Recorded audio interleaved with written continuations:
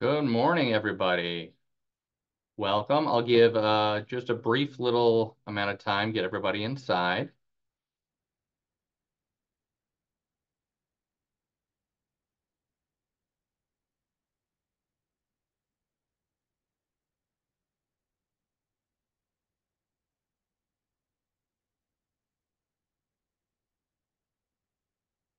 All right, I think we can get started.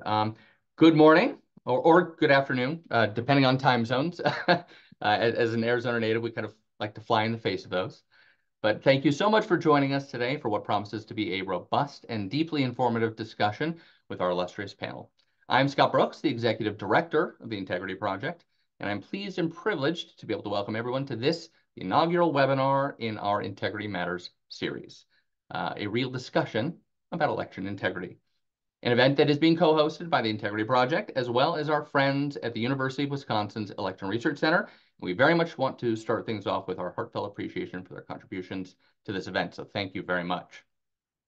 For those of you who may not be familiar with or acquainted with who the Integrity Project is and what we're about, we are an apolitical 501c3 dedicated to the notions of critical thinking, media literacy, academic exploration, and civil discourse, all with an eye towards combating what has quickly become one of the defining problems of the modern era, mis- and disinformation.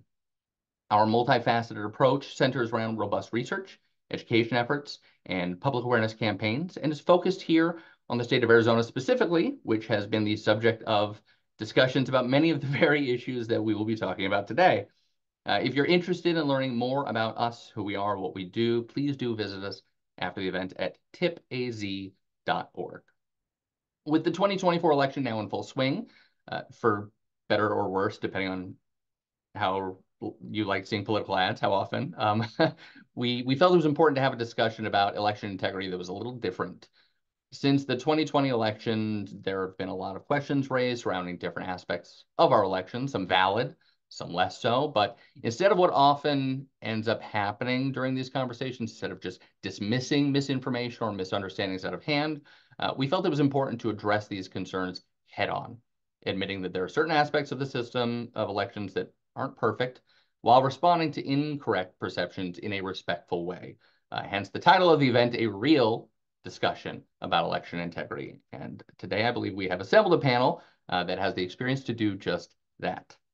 Now, I would at this point be introducing the previously billed moderator, Dr. Barry Burden of the Elections Research Center. Unfortunately, he'll be unable to join us today, but he has, however, left us in our wonderful panel in the eminently capable hands of his colleague at the Elections Research Center, Dr. Kenneth Mayer. Dr. Mayer has had more than 50 articles and papers published across a variety of the subjects that we'll be discussing today. His teaching and research interests are in American government and institutions, especially Congress and the presidency, campaign finance, and election administration. His recent research focused on voting rights and election administration. He's a frequent expert witness in election cases in both state and federal courts. Dr. Mayer is the author of With the Stroke of a Pen, Executive Orders and Presidential Power, The Political Economy of Defense Contracting, and was co-author of The Dysfunctional Congress, The Individual Roots of an Institutional Dilemma. And I made sure that question mark was in there because it's very important distinction. We're very fortunate to have him with us today to moderate the conversation with this esteemed panel. Thank you again, Dr. Mayer, and I will let you take it away from here. So thank you for that very kind introduction. It's a privilege to be with you today. I'm going to introduce our panelists in the order in which they will make their presentations. They'll each speak for about 10 minutes, and then we will open it up or have conversation about questions that arise. Our first panelist is Tammy Patrick, a certified elections registration administrator and the CEO for programs at the National Association of Election Officials, commonly known as the Election Center. Tammy spent 11 years as the federal compliance officer for the Maricopa County Elections Department in the great state of Arizona. She was also a senior advisor to the elections program at the Democracy Fund and was appointed to President Barack Obama's Presidential Commission on Election Administration. Welcome, Tammy. Our next panelist is Kim Wyman, who was elected the 15th Secretary of the State of Washington, serving from 2013 to 2021, and she is currently a senior fellow at the Bipartisan Policy Center. After being elected to her third term as Secretary of State, she resigned in early 2021 to accept a position with the Cybersecurity and Infrastructure Security Agency in the Biden administration to work on election security. Welcome, Secretary Wyman. Trey Grayson, our third panelist, served as the 83rd Secretary of State for the state of Kentucky from 2004 to 2011. Mr. Grayson served formerly as the president and CEO of the Northern Kentucky Chamber of Commerce as director of the Harvard Institute of Politics at Harvard's John F. Kennedy School of Government, and is currently a partner at Frost Brown Todd Law in Florence, Kentucky, where he heads their advocacy and policy practice. Thank you, Secretary Grayson. Our final panelist is Nathan Persily, a James B. McClatchy Professor of Law at Stanford Law School, with appointments in the departments of Political Science, Communication, and the Freeman Spogli Institute of International Studies. He is the founding co-director of the Stanford Cyber Policy Center and its program on democracy and the internet, as well as the Stanford MIT Healthy Elections Project. Thank you, Dr. Persily. So we'll let Tammy Patrick go first. Take it away. Great. Thank you so much. It's really an honor to be here. What I wanted to do this morning or afternoon, as you stated, depending on where you are in the country, is kind of frame up this conversation. I wanted to kick off by talking about transparency and observation in our election system and how that's really where we can strike a balance while limiting chaos. And what I mean by that is that there are challenges in this moment with being transparent as an election official. While we want to make sure that the procedures and practices are available for observation to the public, we also have to make sure that we're ensuring the security of the system. And this is a tension that election officials have had to deal with for the last couple of election cycles, because you want to make sure that the general population understand what's happening in your office, what security measures are in place, but you also don't want to give away too much information so that you could expose some potential vulnerabilities to bad actors. Because there is a possibility of things being taken out of context, being taken and used and manipulated in a way that would be problematic to the system. What I specifically mean by that is that when we have observation and transparency of the system, such as live streaming of processing, which in Arizona, it's been standard operating procedures since I think about 2007, where everything is available online 24 hours a day, 7 days a week, when ballots are being counted and processed from the time that the machines are tested to the close of certification. When you expose yourself and demonstrate everything that's happening, there are those that can take information out of context and use it to support whatever their specific narrative is, versus what is actually happening, what is actually being seen. And we've seen this crop up across the country in a number of ways. My favorite example is right there in Maricopa County, the black bags showing up in the tabulation room, which is standard operating procedure, but it was being portrayed on social media and other places as though there was something untoward that was happening, which couldn't be further from the truth. The other piece around transparency has to do with the transparency of our records, of our information that are subject to FOIA request, Freedom of Information Act. Now, traditionally, these types of requests have been used by the press, sometimes by parties or candidates. But what we've seen in the last few years have been massive FOIA campaigns, which have diverted limited resources and quite frankly, have been almost fishing expeditions.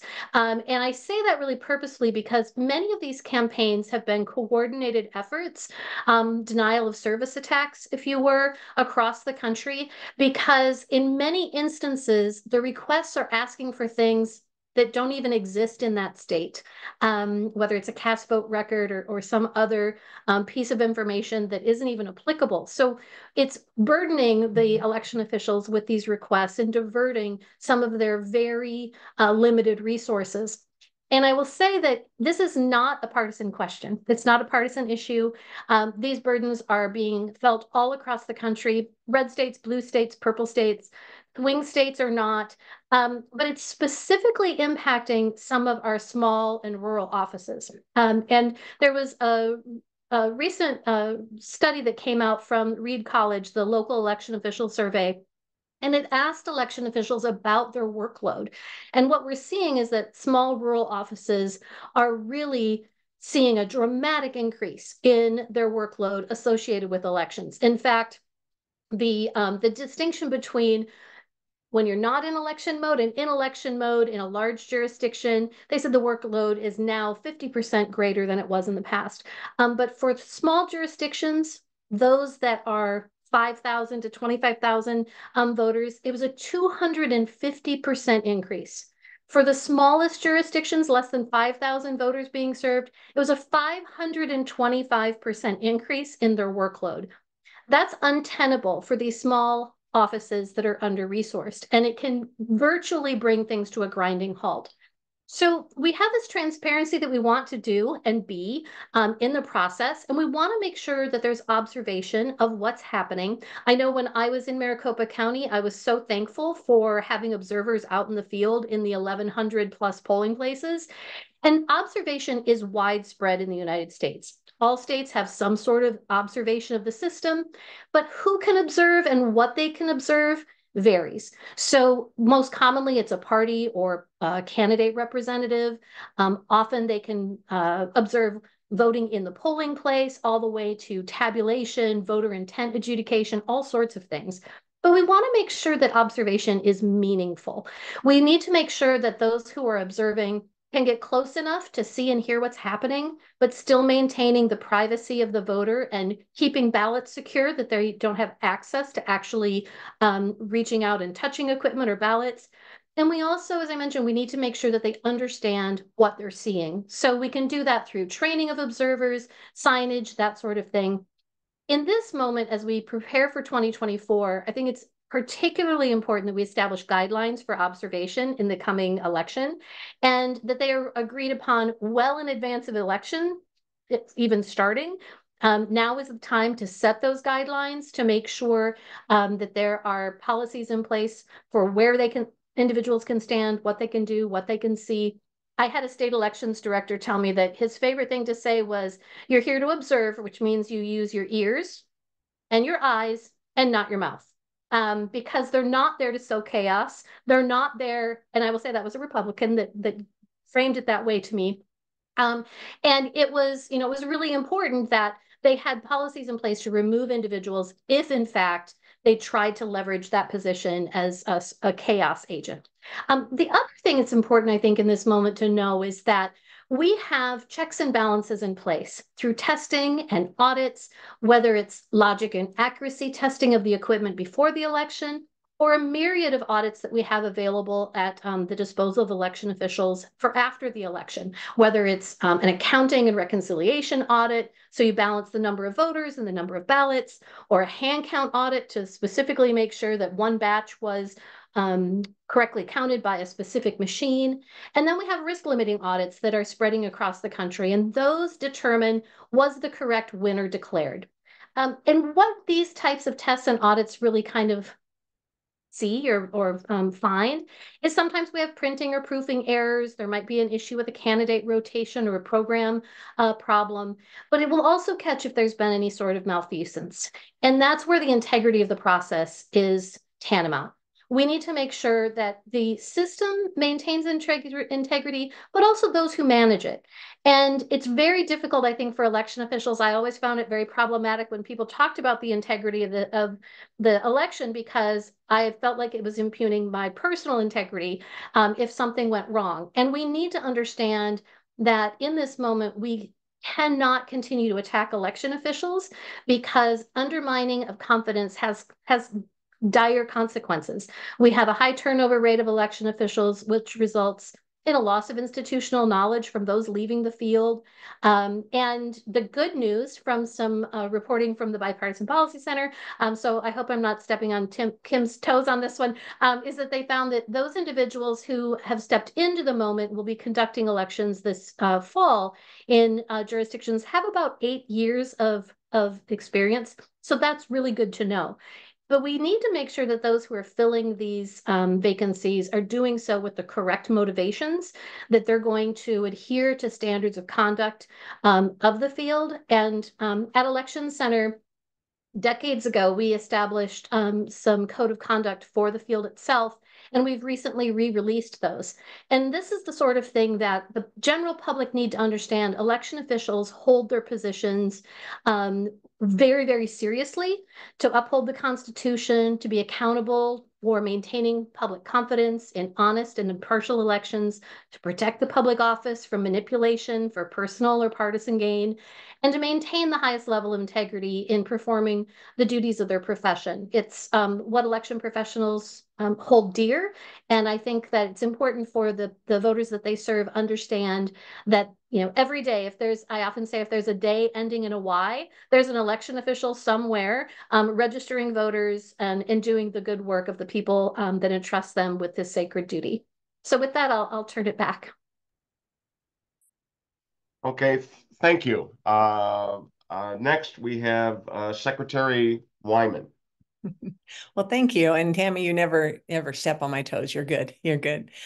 So what I'd like to talk about is absentee balloting, and more importantly, mail-in voting, because since the 2020 election, there certainly has been there have been a lot of accusations made about the rampant fraud that's happening in our mail-in voting systems and with ballot drop boxes. So what I want to do today is address the concerns that people have raised and talk about the security and control measures in 9 minutes that are built into these systems that balance access and security, as well as maintain voters' secrecy of their ballot. So I'm going to talk about first a little bit about how absentee voting evolved into vote-by-mail elections, and how ballot drop boxes sort of came into that mix, and more importantly, how we secure those processes so that every American can have confidence that ballots that are cast by mail are cast with integrity, and they are cast by the voter who's eligible to participate, and that voter only votes once. So I think Tammy really did a good job of outlining the challenge of the American election system, because no two voting districts in our country are alike. Our country's jurisdictions range in size from 174 registered voters in Cranberry Isles, Maine, to the over 5.5 million registered voters in Los Angeles County, California. So each state has its own unique laws and rules and complexities that make their elections special and unique to their state.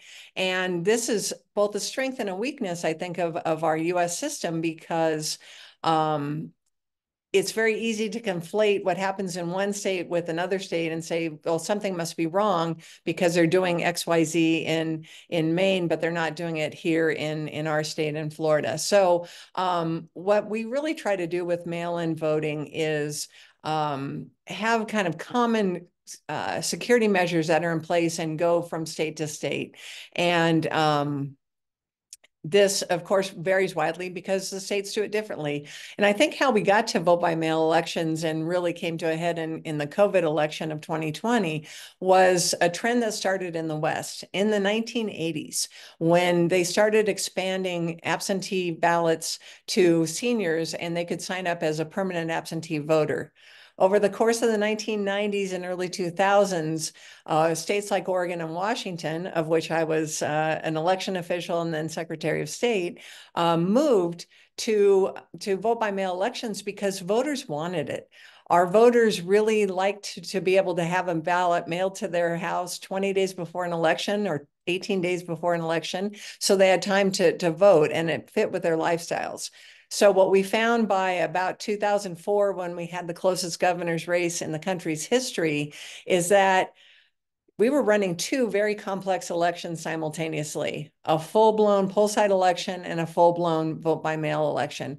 And so after that election, the legislature allowed counties to move to vote-by-mail, and over the course of the next 10 years, the state became a vote-by-mail state. And what we really have seen is this uptick that came in 2020, where 43% of the ballots cast were cast by mail. That was a high water mark. It has since gone down. But I know that coming out of the 2020 election, there were a lot of allegations of rampant fraud and misuse and ballot box stuffing.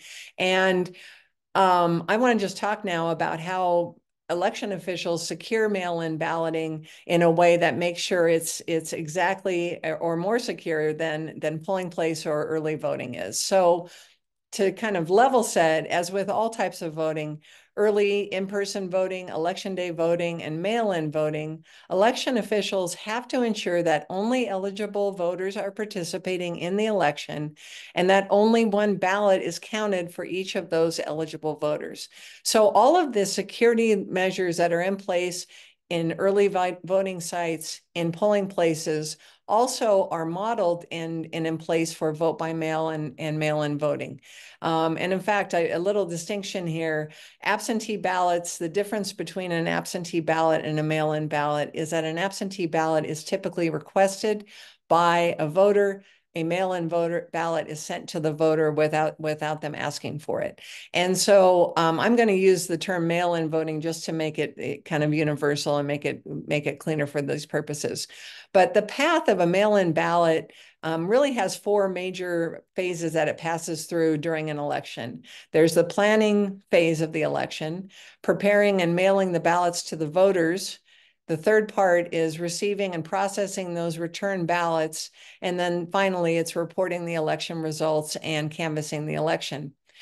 So the election planning really starts months and sometimes years in advance of an election, depending on how complex and how much turnout we anticipate an election having. And the critical phase of this element for mail-in voting is both finalizing the voter registration list that will be used to mail ballots to voters and programming the tabulation system so that election officials know what ballot to send to each individual voter.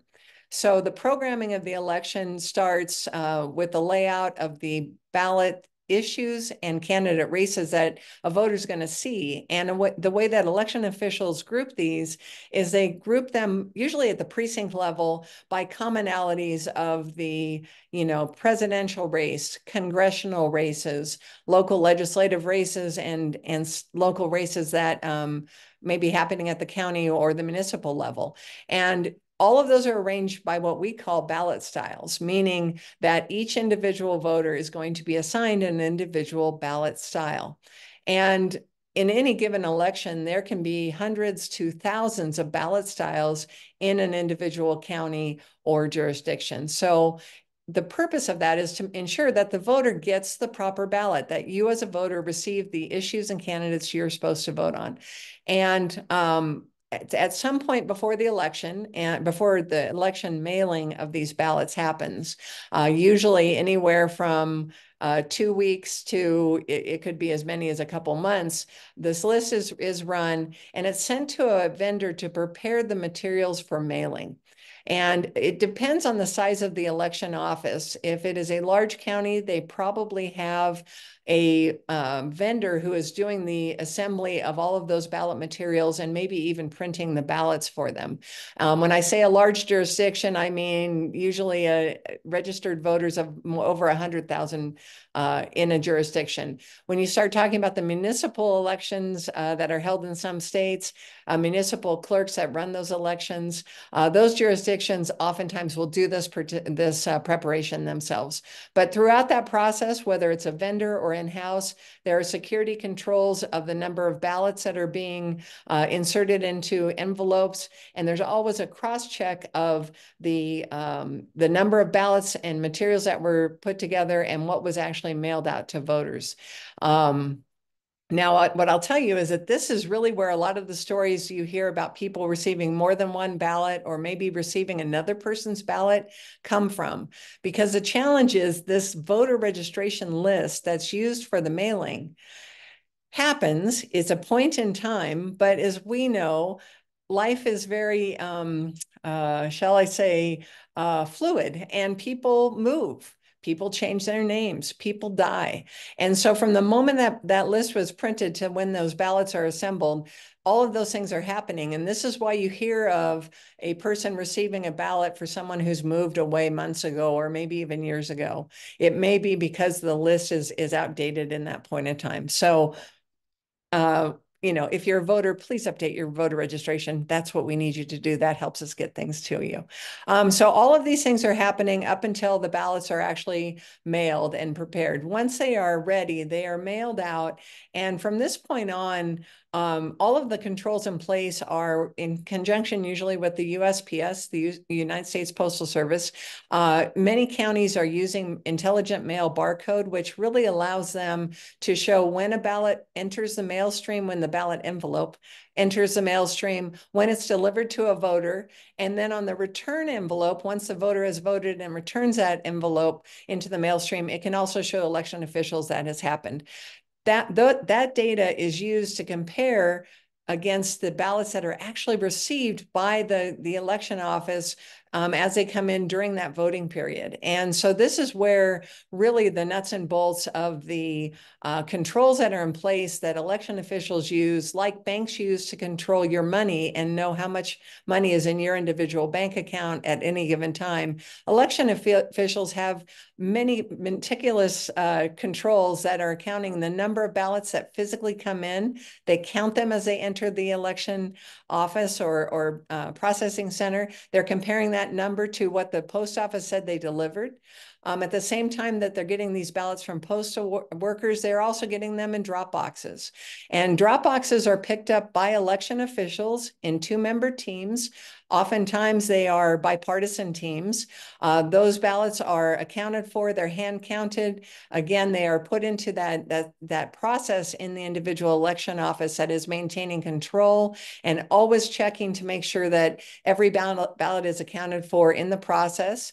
And one of the things that's happened as they are after they do these initial counts, election officials are going to check the signature on the envelope, or maybe in some states it might be an ID that's provided by the voter, against what's on record in the office. And this is to make sure that the ballots that they're receiving are ballots that are legitimate, that are issued to a voter, returned by that same voter that's eligible to participate. And they're making sure that those ballots are only one ballot is going to be counted. Oftentimes, or not oftentimes, on occasion, a voter may return one more ballot. Let me say that again.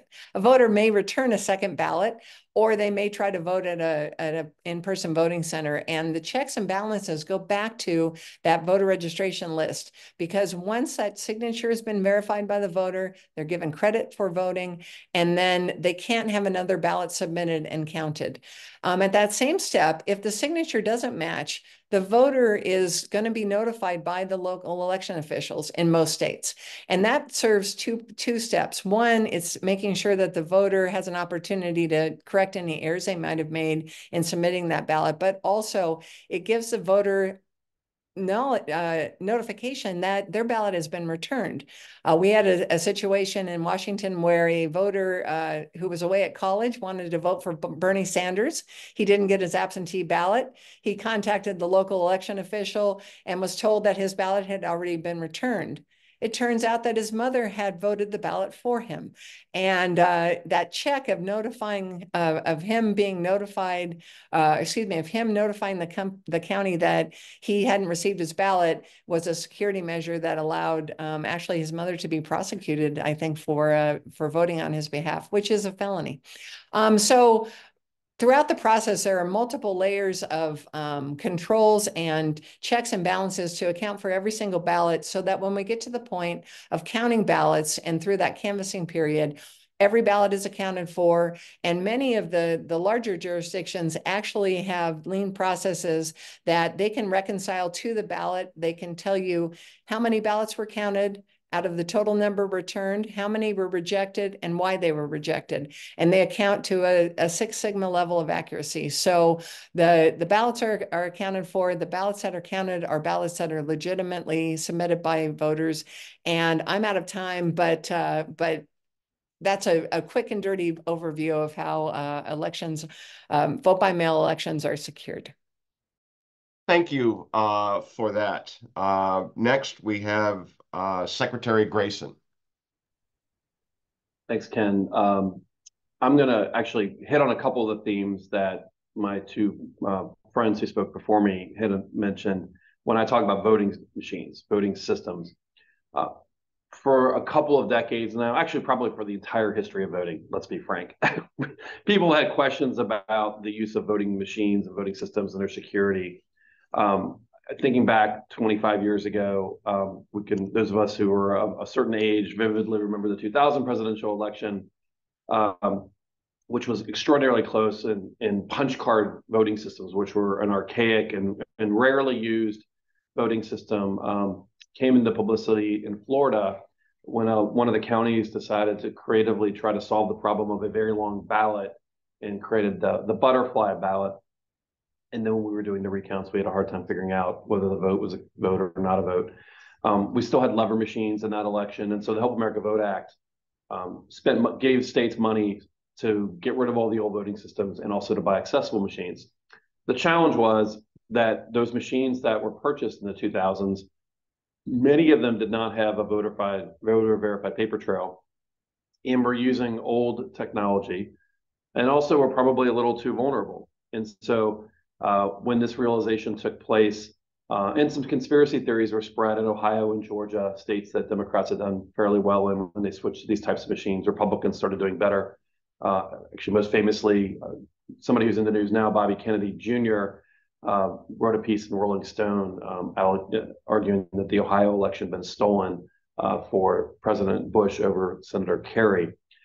Most states moved quickly, and then others eventually moved to having votes cast on voter verified paper ballots. 2016 election was dominated by stories of foreign adversaries intervening in elections. While none of those intervention attempts that we're aware of focused on voting systems, people I think thought about, maybe our machines are vulnerable when the actual attempts were at voter registration databases and social media accounts. And then in 2020, famously, there was the fictional conspiracy theory involving Hugo Chavez, who'd been dead for a decade, Smartmatic voting systems, which aren't used anywhere outside of California, Dominion voting systems, which are used in Georgia, Italian servers, and other kinds of things. And we continue to hear questions about voting systems. And in some communities, there's even an argument that we shouldn't use them to tabulate votes. We should count everything by hand. I liked, I forget which one, I think it was either Kim or Tammy used the reference of banking and security measures. Banks know they're vulnerable. If you're a thief and you want to go rob money, get cash, where do you go? You go to a bank. Why? Because that's where the money is. So banks know that. And they have all kinds of security measures in place to thwart you. So are they vulnerable? Sure. But they have cameras and die packs and limited amounts of dollars that are available that could actually be stolen. You have customers who are on the outlook. Employees are trained. All kinds of safeguards to try to address those vulnerabilities. And it's rare nowadays that we hear of people actually robbing a bank. We do a lot of those same things with voting systems. Could somebody hack a voting system if they had unlimited access in unlimited time and a lot of money? Probably. We know that. So what do we do about that? We put a lot of provisions in place, starting with the fact that in most jurisdictions, you are required to use the voting systems that are certified to federal guidelines. Many states add their own certification process. And so the machines themselves are certified. Your cousin can't go out and build a voting system that could be used to cast and tabulate votes. So we certify those systems. We move to paper so that the voter can verify and see that either cast the vote by hand or with a ballot marking device, but they can see how their votes are read with their human eyes. Tammy talked about transparency. All this is done in a transparent process. We have poll workers who are bipartisan or at least nonpartisan, sometimes nonpartisan in the polling place, watching what's going on. We have a certification process or a logic and accuracy test where the machines are programmed and then simulated elections are run to make sure that the outcomes are correct, that the machines were programmed correctly, and then if somebody pushes the button, it gets to the right candidate or colors in the square, the vote is awarded to the right candidate. So that's all done on the front end, and that's done in an open meeting, oftentimes certified in open meeting with bipartisan folks who are your friends and your neighbors. after an election, the count is observable, open and transparent, and done in a bipartisan way with your friends and neighbors. Many jurisdictions do some type of post-election audit so that they check a sample of ballots automatically in every election, or in some cases when it's a very close result. Other times we allow losing political parties to ask for a recount, or we go do a deeper dive and look carefully at each particular ballot, and ultimately there are court proceedings. So there's all these safeguards that are in place from the beginning of the end to try to address any kind of vulnerabilities that we might have with elections. All that being said, voting involves a lot of humans. We humans are not perfect. We make mistakes. And so sometimes things do happen. And so, and a lot of times when there's some allegations of shenanigans or cheating, it's simply a matter of a human error.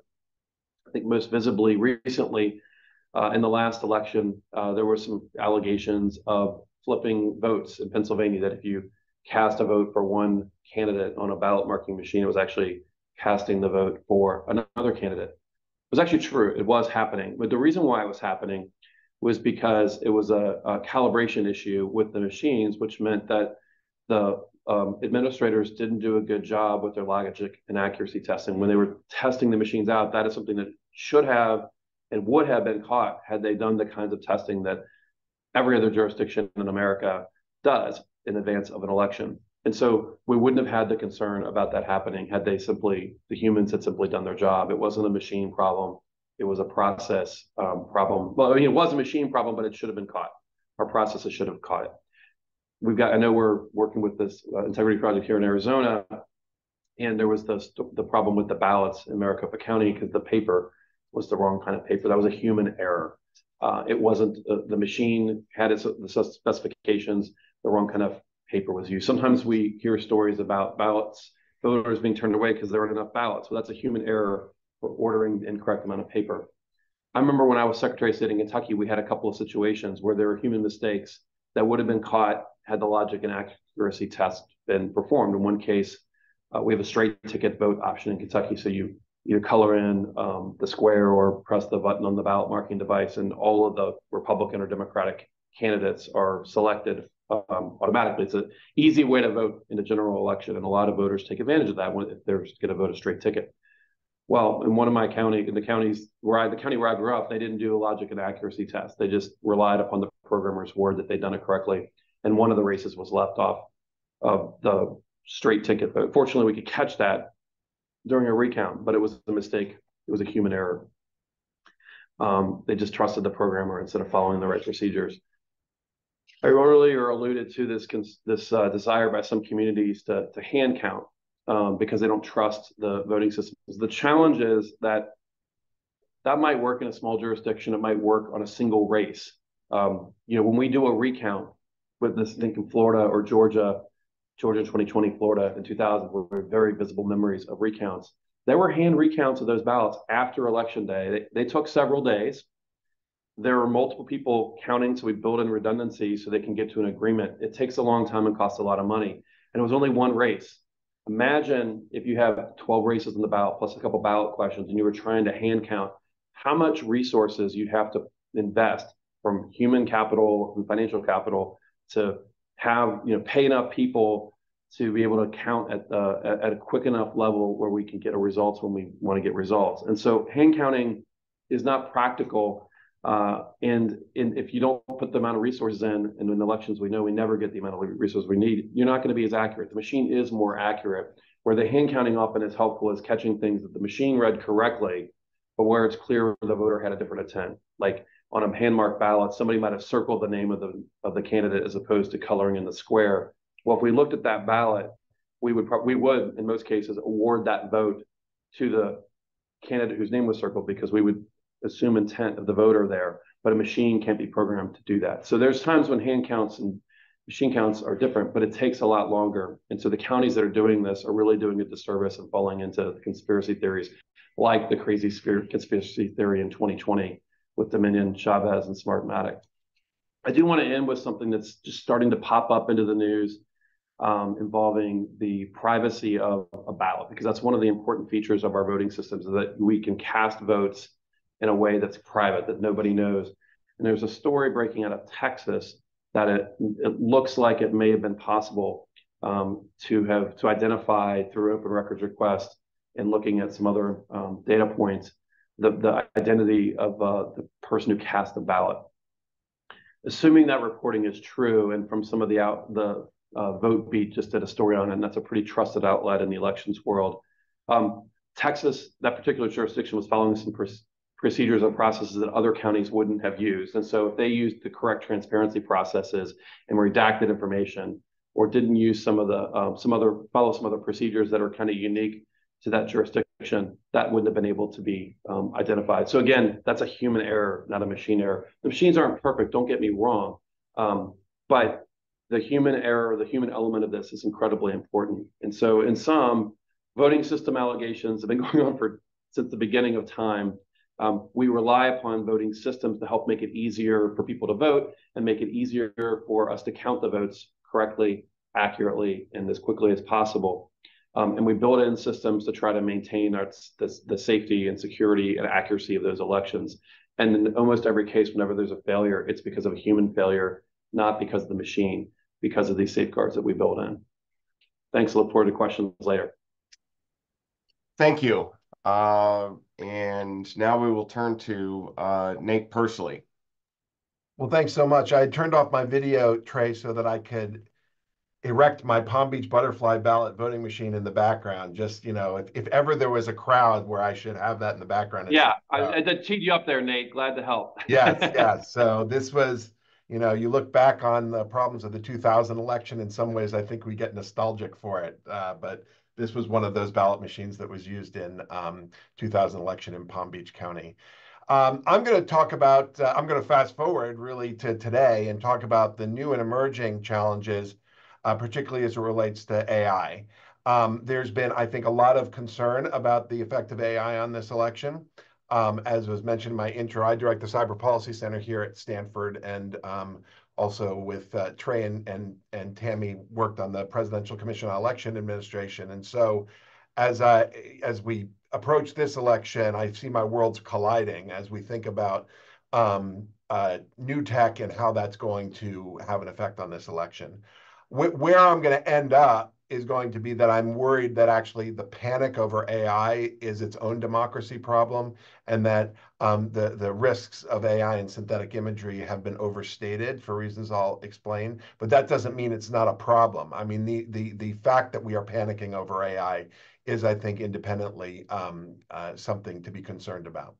But let me try to situate this, the AI and tech discussion in the larger discussion about where we are in election administration in this country. And so I think there's several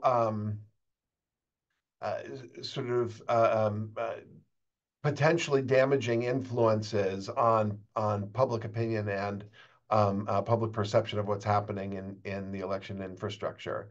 The first, I'll start where we maybe should have been a few years ago, which is that most states now have new laws, whether it was passed during COVID or as a response to COVID. We have incredible amount of legal change in the last 3.5 years.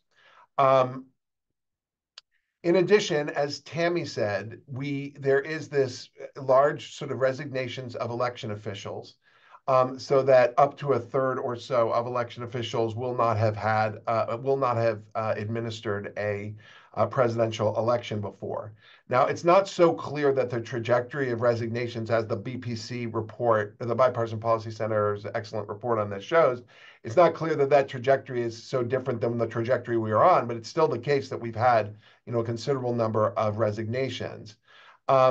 And it's no surprise that we have, given that the death threats and other kinds of pressures that our election officials are being subjected to. And so we have new laws, we have new people who are interpreting them, and then we've got unprecedented challenges that these election officials are confronting, both online and offline. And you need only listen to the voicemails of some of our friends in the election official community to see those the real threats that they're facing. At the same time, we have incredible polarization and collapse in confidence in the election infrastructure. so that you have, depending on how you look at it, 30% or more of the American electorate thinks that the election infrastructure is unsafe, that there's rampant fraud, and of course that the 2020 election was not legitimate. And so into that soup of new laws, new people, new challenges, heightened scrutiny, and low confidence, we now throw a new technology, which is artificial intelligence. Now, as in other social systems and the way AI is going to affect them, the basic rule is that AI will amplify all the abilities of good and bad actors in the system to achieve all the same goals that they've always had. That's true if you're a foreign government that had sort of difficulty getting English language speakers, and you want to try to influence the election online for, in an English speaking country like the United States. But it's also true for challengers who now, of incumbents who now want to use AI and some of these new tools to, I have one student who started a company and they have something called a campaign consultant in a box. So that you can have an AI that helps challengers put up materials, jingles, things like that. And so AI is a tool, and we can think about how appropriate it is to sort of graft our concerns that we've had about social media over the last 10 years, and then graft them wholesale onto AI, because I think they're very different technologies, that the dissemination of certain kinds of content is very different than the widespread creation of it, which is what AI is going to do. But the media has not treated it as such. That the media has raised the alarm. You can see headlines from just the last week or two in the Washington Post that AI deepfakes threaten to upend global elections. No one can stop them, that it's out of control. And as a result, right now, if you look at recent polling from Elon University or even Axios and the Morning Consult, a majority of Americans now think that that AI produced disinformation will have an impact on deciding who wins the 2024 election. And so here's why I am more concerned about the perception than I am about the reality here. The platforms, the internet platforms, have had to deal with AI for a decade or so already. It's no mistake that Facebook takes down 4 billion accounts a year. These are not human beings. These are bots that are being put up there. Secondly, there's been a retreat from political content generally on Facebook, so that the share of sort of information or journalism that you would have in your feed if you're the average person is actually quite small. Most of what they've done is elevated sort of friends and family content, and this is in part because of the kind of TikTokification of all of Facebook products. I mention that because the countermeasures that they have employed that have decreased journalism, decreased political content on the platform, also would apply to synthetic media and AI-generated content. And so even though most of the people on this call are sort of wondering what I'm talking about, how could it be that everyone's Facebook feed doesn't look like mine, where it's got all this election information and politics in it? For the average person, their Facebook feed is under 5%, anything that we would call sort of journalism, politics, civic content. And so then you have to ask the question of that small share of their feed that is even in the kind of realm of voting-related information, what share is going to be AI generated and sort of maliciously AI generated? And it's going to be a tinier share even than that. So let's say 1% generously of that 5% of civic / political content. Now, that, as with all things internet related, that doesn't mean there aren't going to be a small group of voters or a small share of voters, which could be millions, who will be having a large amount of this content. But for the average voter, it's going to be very rare that they're fed this kind of content on Facebook and most of the other platforms as well. The real challenge is that the mainstream media is going to report on some of this AI-generated content and draw a lot of attention to it. And then sort of the confidence that will be shot from that small share of AI generated material is going to then infect people's perceptions of the 99.9% of their feed, which is not AI generated. And so this is related to what social scientists call the liar's dividend, that people, what's going to happen is that the main harm here is not that people are going to start believing false stuff, but actually that they're going to stop believing true stuff. And that is a particular danger when it comes to the communication from election officials and stuff related to the election infrastructure and the voting process, because we need to make sure that we give as many resources as we can to these election officials to be the authoritative sources of election administration information, and that that the loss of trust that comes from these errant things that are going to be covered on cable news or in the newspaper that then draw attention to deep fakes doesn't then affect our confidence in the rest of media. I want to just conclude with one note about that we cannot tech our way out of this problem. There's going to be a lot of efforts over the next year to try to develop watermarking systems, other kinds of systems of attestation for video and still imagery. But the problem with disinformation and as it relates to AI is as much an emotional and psychological one as it is sort of thinking about this as a cognitive problem, that people are not getting the information. They're sort of not able to evaluate what's real and what's true. What we're going to see, and what you can see right now, if you go on Twitch TV and put in Trump or Biden, you can see 24-hour debate, a day debate between avatars of Trump and Biden right now. There are hundreds of thousands, if not millions, of examples of deep fakes that are already out there. Most of them are crude, the ones that are done for politics, but there will be some that'll be good as we approach election day. The real question is, can we and can the platforms amplify the voices of the responsible election officials to counteract some of that synthetic content? And in particular, will the mainstream media do its role in sort of not amplifying a lot of this problematic content and drawing attention to it? So I'll end there. Okay, thanks to everyone for those presentations. I'm going to kick it off by asking a ridiculously broad question, which is that summing up the presentation by the practitioners is against the presentation of Nate Persily.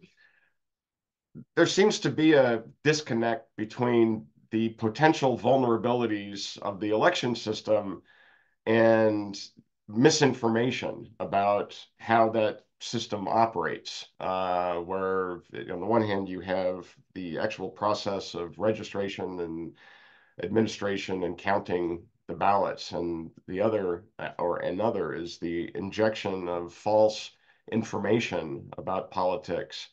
And so question one is is there a set of practices that might inoculate people from those false claims? And one example that happens in Wisconsin, in Dane County, where I live, is that the county clerk typically places ballot images of all the ballots cast online so people can get access to them on their own. Is there a set of best practices that might be available to enhance confidence in the election system? I want to kick it to Tammy because but serve it up to her here a little bit, which is that what she identified with respect to transparency and the fact that even in the kind of pre-AI world, you could end up with decontextualized imagery of what's happening in a accounting center. I mean, we know what happened in Atlanta last time with respect to this, and so I just want to emphasize that this is an age-old problem, and I think election officials have been, there's lots of different tactics, but Tammy, I'll turn it over to you as to how you might describe those. Yeah, I appreciate that. So here's part of the challenge is that yet again, we're piling another piece, another responsibility in the conduct of an election onto election officials to challenge them with the instilling confidence in our entire institution of elections when they have been tasked in the past with the conduct of that election. It's one of those things where 20 years ago, Nate's sitting there with the Palm Beach behind him. Election administration was sort of an administrative function. It was a clerical function. And then we laughed after the Help America Vote Act that it became, they needed to be IT managers. And then in 2016, it was cybersecurity experts. In 2020, it was health experts, public health experts. And after the 2020 election, it was now you also need to be an expert in communications around mis and dis and malinformation. So we keep asking our more and more of our election officials without supporting them with proper resources and additional staffing and other things that they need. Here's part of the additional complication of that challenge is that this continues to happen because we have seen those who are purveyors of these false narratives, it's incentivized and they're not being held accountable. And so for years, I've said we need to remove the incentives, whether it's in a primary or in fundraising or what have you. And we need to hold people accountable who are not speaking the truth about the integrity of our systems, because the truth has to happen. It has to matter. And it has to be that when election officials are speaking to their public, that the truth penetrates, as Nate mentioned. I have a member of the National Association that said they had taken a public tour through their facility. They walked through all of the safeguards, all of the things that they do to make sure that there's integrity of the system, that it's legitimate. And they were talking to this one individual throughout the whole thing. And afterwards, they talked to him for another 20 minutes, and the voter said, look, let's just set the facts aside. This is what I think. This is what I feel. This is what I believe. And so if we are in a moment where the facts don't matter, where individuals are just looking for support of their own narrative and their own belief system, then we can't expect election officials to be the ones to crack this nut.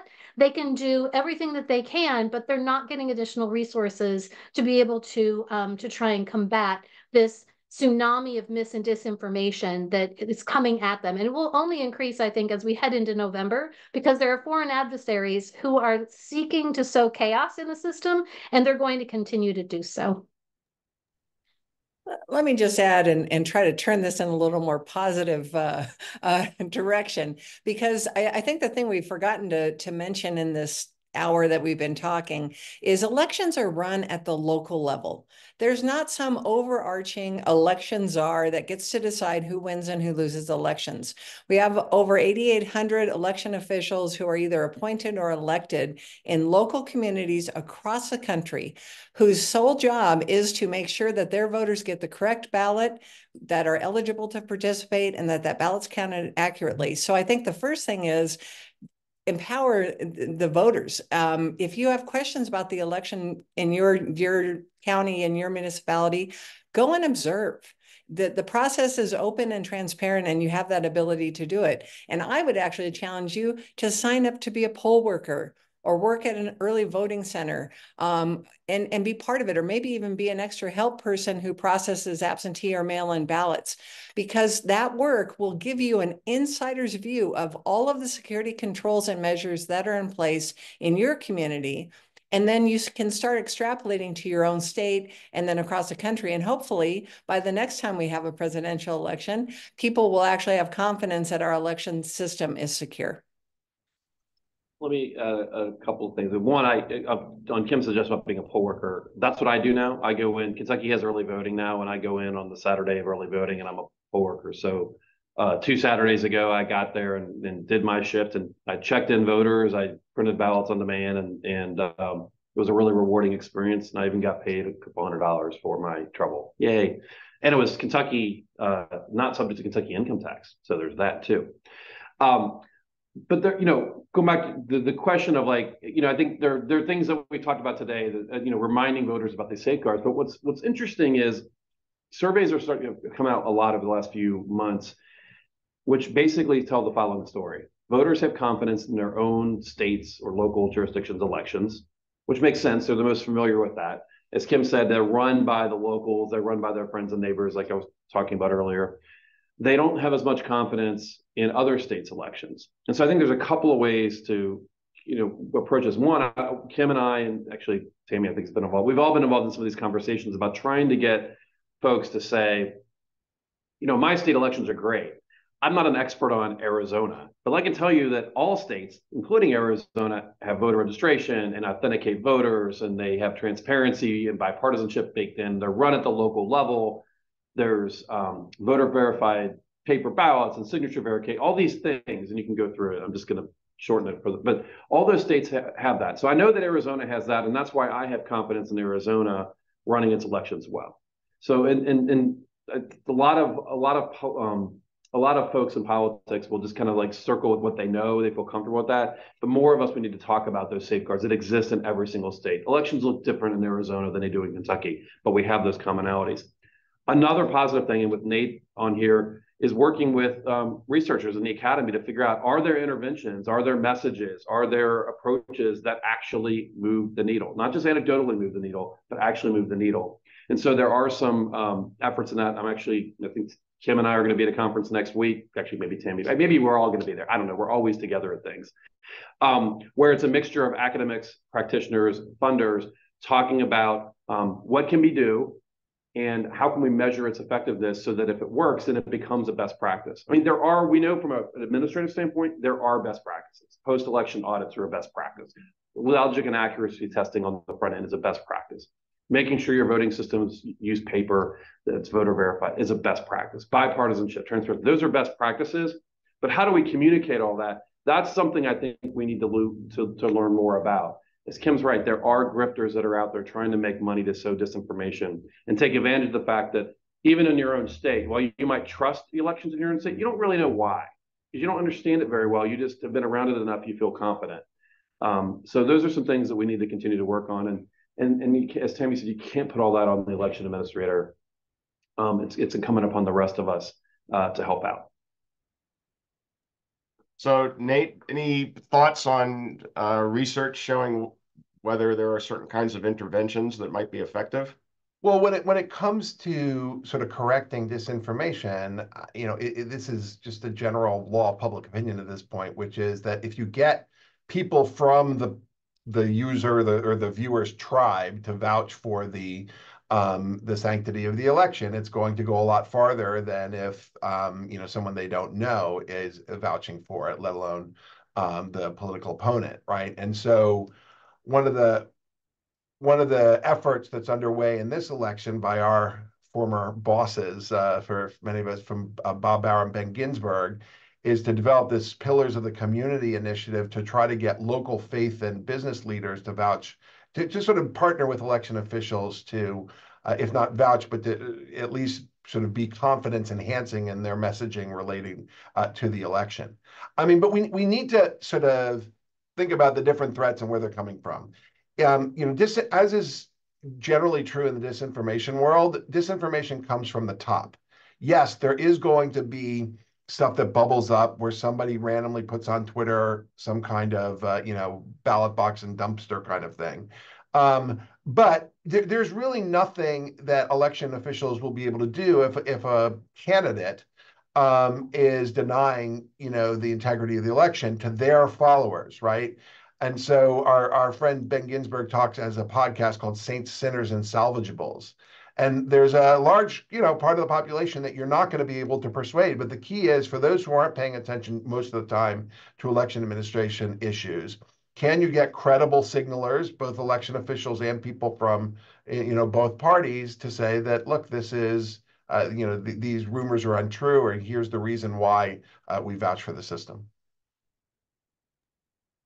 Okay, well, I'm going to take the moderator's prerogative to ask another ridiculously high-level question, which is that much of the time, access and integrity are held to be intention, that if you make it easier for people to vote, that can increase the risks of some kind of breach, and that the way to make voting more secure is simply to tighten the rules and make it more difficult for people to register or to cast a ballot, whether we're talking about the documentation they need to show. Is that right from your perspective? Are those two really in tension, or is that a false dichotomy? I'll jump in. I can tell you when I started in elections as an election director at the county level, I always looked at things that we were doing with that perspective. And when I became an actual elected official and a policymaker, that was sort of my guideline of any policy that came before us. Is how is something that's going to increase accessibility going to have that balance on the other side of security? And for the 30 years I worked in elections, that was a lane that I always tried to be thinking about and be in terms of doing the job, because you go to either extreme, you make it really difficult to be able to access voter registration, or really difficult to get a ballot. You're going to probably have a very secure system, but it's not going to be very accessible. And on the flip side, if you open things up so widely that just anyone could vote, then that people won't believe the results, because there's no security and there's no validation that the people that cast the ballots were the ones who were eligible. And I think that their intention for a good reason, and that you always want to have them be kind of compensating each other in a positive way, and that it always has to go back to the voter experience. Well, let me say one thing about where we are now in the access integrity debate. So, my chief concern in this election is voter and election official confusion, for the reasons I described before, not just related to disinformation, but also the new laws, the incredible scrutiny, all of this. Right now, I think that we need to get the rules in place. The litigation needs to start concluding. We need to get ready for the 2024 election. That sometimes a clear bad rule is going to be better from an accessibility standpoint than an ambiguous perfect rule. And so I think that we've spent quite a bit of time thinking about like the voter ID debate, or reducing the number of days of mail ballots and things like that. As you know, Ken, the data on the effects of most of this stuff is really quite small, particularly in a presidential election.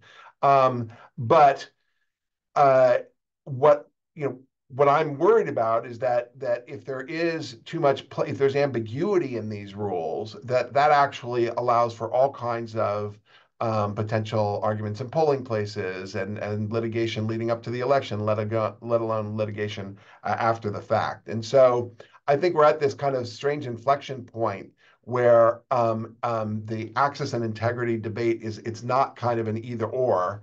Both are affected by perceptions about the rules for voting.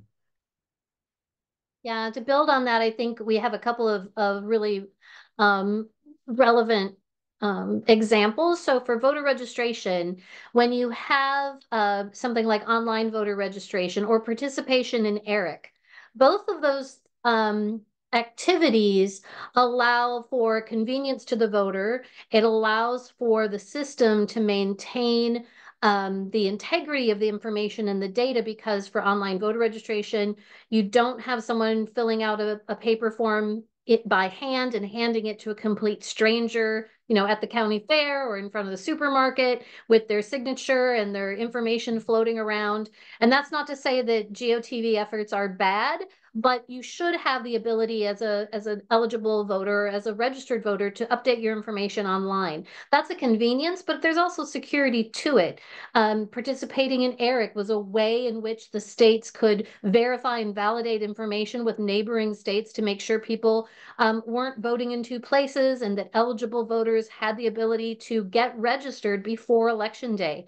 Something like drop boxes, Kim laid out beautifully the gambit of ways in which voting by mail or voting absentee can be both a convenience and be secure for voters. If people are concerned about, what has previously been called ballot harvesting, make sure your voters can access drop boxes. Make sure your voters can use a postmark and put it in the postal stream and still get back to the election office and still be counted, and secured, because all of those have, ways in which the authentication of the voter takes place, whether it's signature verification or some unique number that they have to provide, like the date of issuance of their driver's license or the last four of their social or whatever it happens to be. These are all very important ways in which states secure those procedures and policies. But each function of the election can be weaponized. Anything. It can be the fact that, and my most recent example is, it's a best practice for election officials to put a small hole in their vote by mail ballot envelope so that you can make sure that the envelope has had the ballot extracted. And also the placement of that hole allows for voters with visual disabilities to be able to feel where to sign. That's been a best practice for over a decade. And recently that's been weaponized as a way for supposedly election officials are using it to see how, or people are using it to see how someone voted so that they can throw away the ballot or what have you. I mean, these kinds of crazy conspiracies come about and are directed towards any single function of the election field. So we have to make sure that we are addressing those concerns. But again, it circles back to the truth has to matter, the facts have to matter, and we have to make sure that those who are purveying this information are held accountable when it's debunked and corrected. Let me throw out a couple more examples where there is that intersection of accessibility and security. Our Secretary of State, Mike Adams, he didn't coin this. He just uses it a lot. Easy to vote, hard to cheat. And we've described a bunch of things that have made elections easier but build integrity. But another one that I thought of was an online portal to request an absentee ballot. So in states where you don't automatically get it sent to you, that makes it easier than having to request the form or going to the form. But having an online portal, you submit it, all that information is automatically sent to the election administrator. It goes straight to the labels. It goes straight into the databases. It's great. But it also means that we can keep track of IP addresses. So if we're getting a lot of hits from a certain address, we can go look, oh, it's a public library. That makes sense. Oh, it's a nursing home. That makes sense. Or a dorm room. Oh, wait, that's a single family home. Let's go investigate. So having that online portal makes it easier to get that ballot, and it also builds in a safeguard. Paper ballots, actually, in some ways, there's some accessibility challenges for voters with disabilities, but the ability to have more people voting at one time. When we were using the just simple machine, when we were using DREs or punch card machines or lever machines, you had a backup waiting at the line to check in, and then you had a backup waiting to use the machine. And the beauty of paper is you could just have a bunch of tabletops, and people can come in and have a lot of people voting at once. And so that has shortened lines, but then we have the piece of paper that we can go back and look at. And I'm going to say something a little provocative here, and that's okay because we're almost done. But having been a poll worker, one of the things I've noticed, Kentucky is a strict ID state. In our e-poll books, we scan the back of the photo ID and immediately finds the voter in the voter registration database, pulls up their photo with their information. It makes check-in a snap. It is that quick. And so I think I appreciate the security that a photo ID provides, but I can tell you as a poll worker, it makes my job a lot easier when voters bring those to the polls. And so I'm going to stop there because the IDs can tend a little bit polarizing, except among polling data and among actual Americans. Everybody supports it basically. But from a poll worker, it has made it a lot easier to do my job. And from a voter standpoint, there are a lot fewer check-in errors because you can always be found quickly, or we can determine you're not actually registered and figure out what the problem is. It's not because I couldn't find you because I didn't hear you correctly or the pages stuck together or whatever. And so that's an example of that intersection of access and integrity. Okay, thank you. I see from Scott popping back in that we've likely reached the end, so I'll turn it back over to him. So close. I would keep this going forever, even with the twitch I have now from the Palm Beach County visual aid. Well, I have to say just one thing that I taught a seminar on election administration this last semester, And I spend a lot of time going through what happened in 2000 and show them not just two-dimensional photographs, but it was from the Orlando Sentinel that shows the perspective of the voter, what it looked like. And the students 24 years after the fact were showing them was as if I had said, I shook hands with Abraham Lincoln at Gettysburg. They were just sort of blown away at how primitive that looked. So I am deeply impressed, Nate, that you were able to snag one of those because it's no longer possible. I appreciate it. This has been fantastic. I just want to take a moment to thank everybody here again, our panel, Tammy Patrick, Dr. Nate Persily, and Secretaries Kim Wyman and Trey Grayson, as well as our moderator, Dr. Kenneth Mayer of the event's co-sponsor.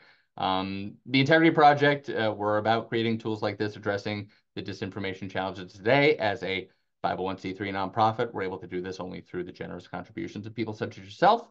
So we invite you to learn more about opportunities for engagement or support via our website at tipaz.org. Thank you all so much for being here. We really appreciate it. Hope you all enjoyed, and we hope you have a wonderful weekend. Thank you very much.